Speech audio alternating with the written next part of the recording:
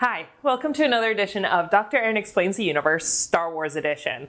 So in this one, we're going to be talking about something that has kind of plagued the fan base for a long time, particularly if you are in that crossover of Star Wars fan and astronomer or astrophysicist, and that is the Kessel Run.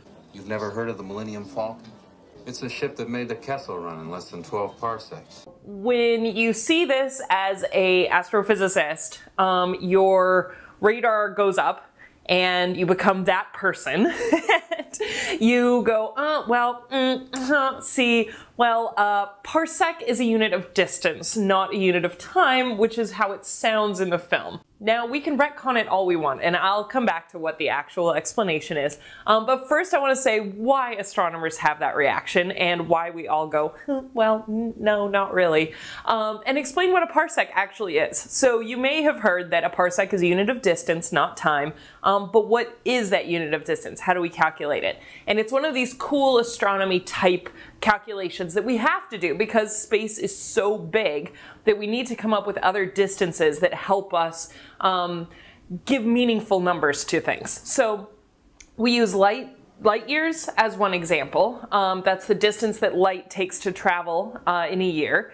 And a parsec is another unit of distance. So what is it? Well, a parsec is a combination of two words, that is parallax and arcsecond. So I'll go through each one of those. The first one that's easiest to explain is what an arcsecond actually is. So you imagine a circle, you have a circle takes 360 degrees.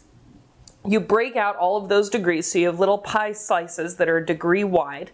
And then you can break down those pie slices even more. And so 1 degree can be broken down into 60 arc minutes. And each arc minute has a really tiny little slice of the pie that we call an arc second. So we have 60 arc seconds make up an arc minute, and 60 arc minutes make up a degree, and 360 degrees make up a circle. Kind of work? Hope so. Now that might seem like it's really, really small. Now if you were to draw the circle like I drew it here, an arc second would be a super, super tiny sliver that we couldn't even draw. But imagine that, you know, as the circle gets bigger, you take a degree. By the time you get to the outside of the circle, that part is pretty big. And so it's the same idea when you're looking out into space. What's taking up a degree on Earth actually takes up a huge slice of the sky in space. And so that's why we break it down into arc minutes and arc seconds. So we have arc seconds, that's what those are. 1/60th of an arc minute, which is 1/60th of a degree, which is 1/360th of a circle.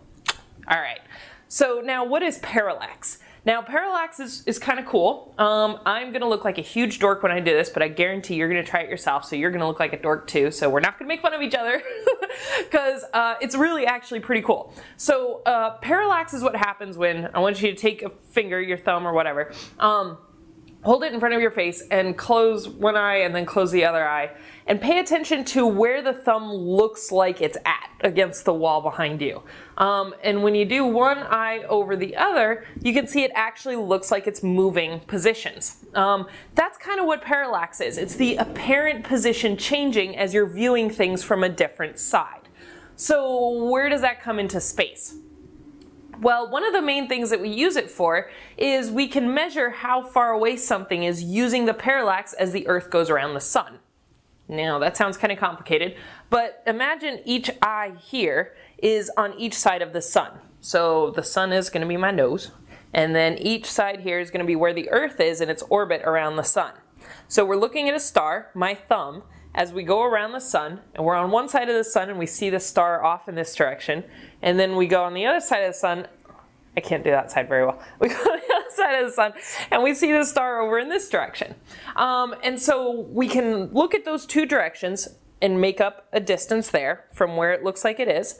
And there's a certain degree, right? From those two apparent positions, those two parallax that we have. So the cool thing is that hold your thumb kind of close to your eyes, maybe like 5-6 inches or something, and you can see it actually looks like a big chunk is moving against the wall. So you go one side to the other side. I really can't do that eye. One side to the other side. But if you move your thumb further away from you and do it again, it doesn't look like it's moving that much. It's only maybe looking like it moves about that much. So that might be a smaller wedge of the pie and a smaller angle or a smaller fraction of an angle that we're looking at. So astronomers do this with stars. They look at stars on one side of the sun versus the other side of the sun while the Earth is going around over the course of a year. So you measure it on one side and then you wait 6 months and you measure it on the other side, and you might see the apparent position of these stars change by a really, really tiny amount. But remember, we have these things called arc seconds, which are tiny, tiny fractions of a degree that allow us to measure this. So remember when I said you hold it about 6 inches here and it takes up a distance there, and then you move it far away, maybe a couple feet maybe, and it's a smaller distance. You can actually use that change in the distance or that distance itself to measure how far away it was. And they do that with stars. So the idea is, as the Earth goes around the sun from one side to the other side, if the apparent position of a star changes by 1 arc second, then it's a parsec away. So the parallax of the star is an arc second, which that's the distance that we're going to use. That's our ruler. So that's what makes up a parsec. So parsec is approximately this much. I need to look it up. But you can see it's such a huge number that we just use parsecs. So when you say that you run the Kessel Run in 12 parsecs, we all go, but that's a unit of distance, so how could you do that?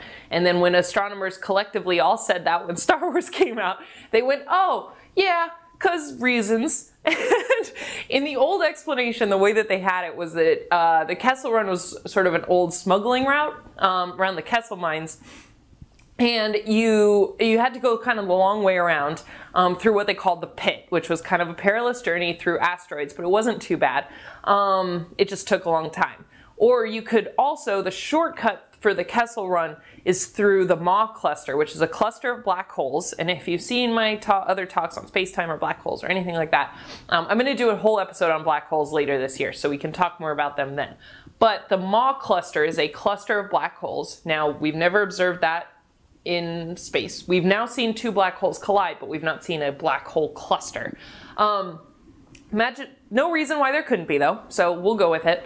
So there's a cluster of black holes called the Maw cluster, which is obviously pretty perilous. And you can shortcut the Kessel Run by going through that and sort of dodging around these shortcuts of these black holes, trying to keep your ship pretty safe from the distortion in space-time. So all up my alley, all objectively awesome, and you know, the retconning for it kind of worked.